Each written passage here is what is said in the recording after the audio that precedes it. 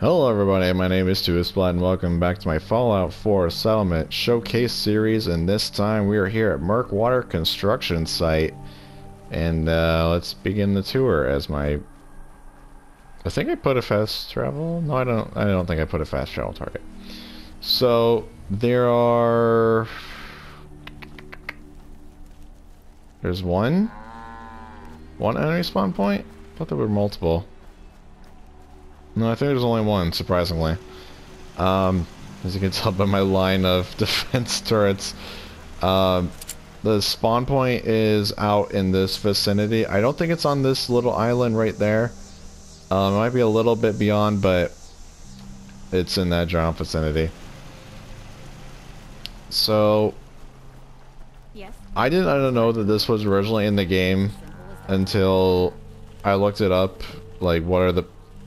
that settler is very interesting. She's picking wood out of the frame. Anyway, I didn't know this was a settlement until I did research to actually know which or what's all the settlements, and this was one I completely missed. Much like Kingsport Lighthouse and Spectacle Island. I knew Spectacle Island was one, but I didn't know where it was. But anyway, so here's my carrot farm. For some reason I think I put another farm down, but I don't think I did. Yeah, Grey Garden, I'm not going there, because I didn't do anything to it, it's just run by robots. So here's my farm, just a carrot farm. We'll do a counter... No, this is clockwise. So here is the barber, soda fountain, and the bar. So this is hangout area, and I got some plants from Creation Club here and here too. My population settlement software, and our residential junkyard dog. And here's a marketplace. Yeah, I don't know. I really wanted to make do with all the water that's here, so I did. I just built, you know, just the foundation floor and box cars and stuff like that. But yeah. So here is our market. As always, we got ourselves a general store, clothing, and clinic. And I did put down these oil lamps. Obviously, they weren't here originally. I did put them down because, as we'll see in the night tour, it is quite dark here. So I put them up just to get a little bit of lighting. And we have two scavenging stations, one fusion generator, and a partridge in a pear tree. No, we've got quite a few bridges I built in this settlement. Yeah, I don't know. I didn't really know like what to do to help them cross the water. So I just built these bridges. I don't know if I've actually seen settlers go through the bridges. So I got the boxcars from Wasteland Workshop, I believe.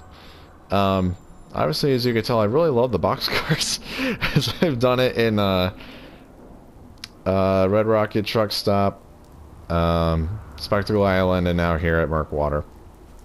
I don't know, I just think there's something about them that just makes them really cozy, and I just really like them, except for the holes in the top of the boxcar. But anyway, so here's the housing situation. Only got one light and 16 beds. Move over here, and it's gonna get dark here shortly. Actually, what time is it? Oh, it's only 2. It's raining, that's why. So then I use another boxcar to get our Phoropter here. The last time I had clean fingernails. Whoa, that looks very conspicuous. I did not do that. I left the cars here. I don't know, just to add something more to this settlement. I added the cars. I didn't do much to them, or I didn't get rid of them. I just left them.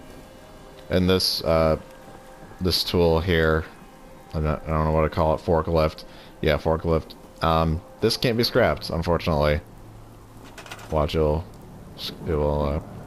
screw me. It will prove me wrong. Nope. Okay. And here's our residential Brahmin, who is not at the trough. I don't know why. And I might as well just do a night tour. Oh, there's our provisioner.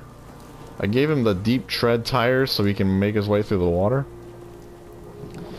Yeah, as long as it's getting a little dark out, might as well do the night tour now. Because this area is otherwise really prone to getting rad storms. So here's inside. It's all very nice and lit. And then the oil lamps are doing their job, providing light into our marketplace. Not a whole lot, but just enough. Oh yeah, here's our water purifier, the water 40 power. Can I get up here? I think that's otherwise it. It's not a very big settlement. Yeah, let's actually take a look at the boundaries. It's not... Yeah. This was the Phoropter was like right on the edge of the boundary. Yeah, it's not a really big settlement. I guess for some reason I was thinking I was gonna just put like the wood foundations and just lay it out all the way on top of the water.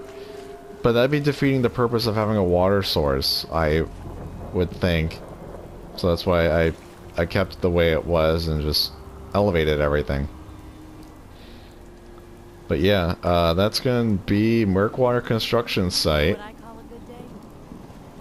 So I hope you guys enjoyed this video. If you did, make sure to drop a like on this video and stay in tune with the rest of this series. Make sure to subscribe, hit that bell notification button. Thank you everybody so much for watching, and I'll catch you guys next time.